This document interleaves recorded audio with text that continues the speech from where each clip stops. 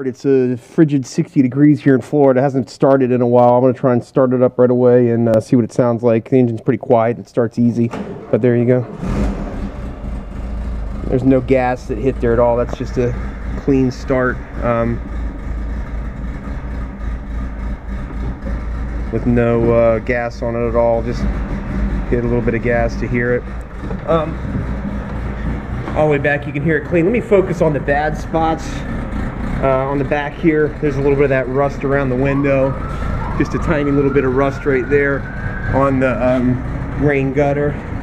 And then a little bit of rust here on the front. That's all that I know of in terms of rust. You can see underbody looks pretty clean, sort of surface rusting. But other than that, everything looks clean. There's the interior with everything in good shape, all original. That's the thing that makes it pretty. All original, and there's all of the interior. The carpet good and clean and everything, and then the canvas and everything real clean and good. New wheels, lots of thick tread, all that good stuff.